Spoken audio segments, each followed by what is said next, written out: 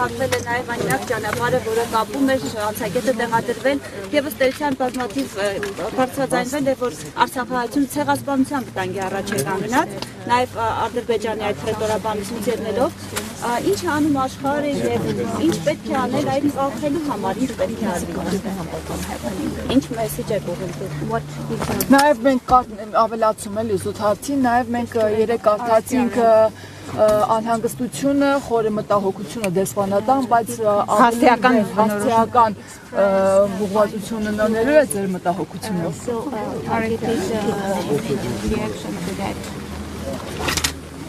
Well, as the United States said yesterday, we are deeply concerned about Azerbaijan's decision to set up a checkpoint on the Lachin corridor. We find it unhelpful to the peace process, and what we're focusing on now is trying to get the parties to speak together, to come up with solutions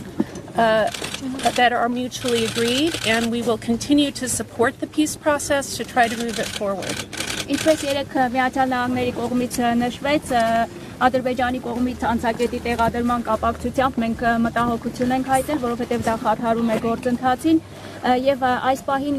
մենք ցանկանում ենք, որպեսզի կողմերի միջև լինեն բանակցություններ եւ խաղաղության գործընթացին մենք պատրաստ ենք աջակցել։ Իսկ երկրորդ սա չի վնասում արդյոք խաղաղության գործընթացին, այս գործընթացը։ Սահմանին բարբերաբար զոհ ենք ունենում, կարծեմ քեզ հարցնչել է, հա,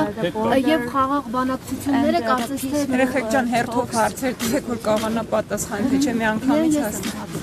Խաղաղության գործընթացին սա արդյոք չի վնասում։ Is this a problem, a difficulty for the peace process?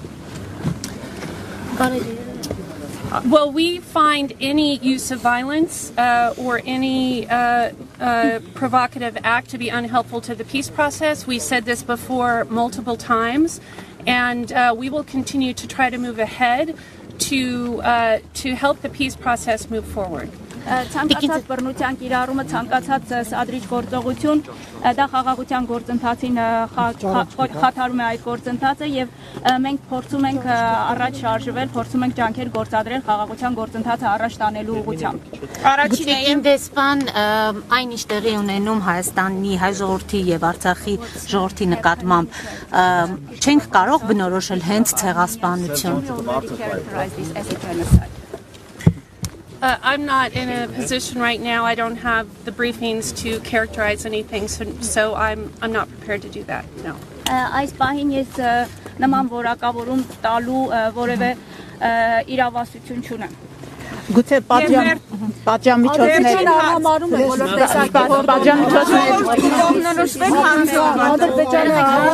բոլոր պատժամիջոցներ արդյոք Միացյալ Նահանգները պետք է օգտագործի Ադրբեջանի եւ հենց Ալիերի գուցե հենց հասարականը դա է որ Միացյալ Նահանգները իր դիրքորոշումը հայտնի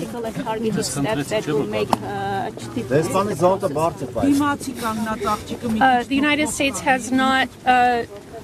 levied any sanctions so far on Azerbaijan.